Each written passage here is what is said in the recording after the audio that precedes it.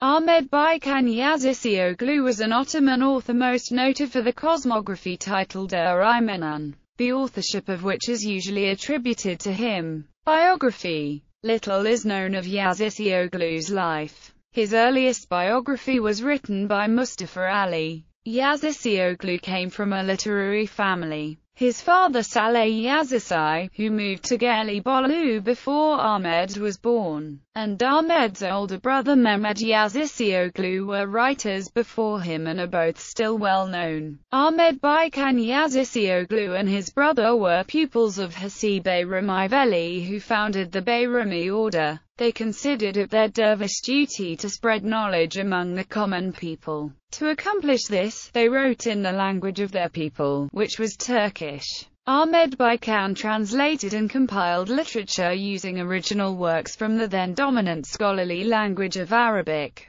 This religious act of translation has preserved important works for later generations and has caused him to become considered one of the most important figures of Ottoman culture. Besides translations, he also wrote some original works of his own. The famous legend about the founding of Istanbul can be traced back to his Attribution. Yazıcıoğlu was highly productive as a writer and transcribed a number of popular religious and encyclopedic works. His best-known books today are the religious work Envarul Asakhan and the Attribution. He was probably able to accomplish these works by his religious lifestyle. His nickname, Bican, is a term that means the lifeless, which refers to his ascetic dervish lifestyle. He was an advocate of religious fasting and foregoing sleep. The Attribution approaches the world from the creation according to cosmographic tradition. Details about the heavenly bodies are followed by tales of ancient peoples, prophecies and divine punishments, discourses on stones, images,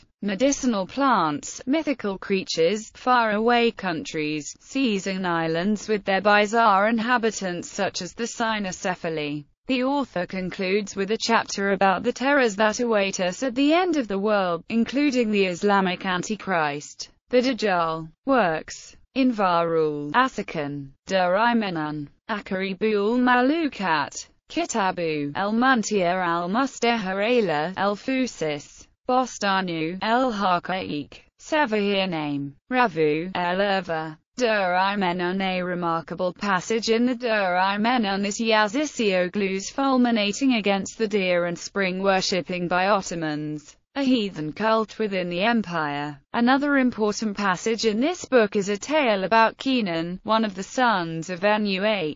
Kenan refuses to join his father in the ark, and hopes to survive the great flood in a kind of diving bell that he devises himself. God punishes him for his disobedience with a supernatural bladder infection, and Kenan drowns in his urine inside his own contraption. Legend of the Foundation of Constantinople. The version of the legend of the town's foundation as Ottomans and Turks know it was coined by Ahmed Bican. According to this tale, Janko bin Majan decided to build the city on the wedge-shaped plot of land triangled between two sea arms, to make sure building activities would commence under an auspicious constellation. His astronomers devised a system of poles with bells and cords attached to them, to set the army of diggers, masons etc., to work at the same right time. Alas, man proposes, God disposes. A snake snatched by a local stork curled itself around the bird's neck, thus causing it to fall out of the sky, against one of the bells, thereby setting on the entire enterprise in the most ominous of hours, that of the planet Mars.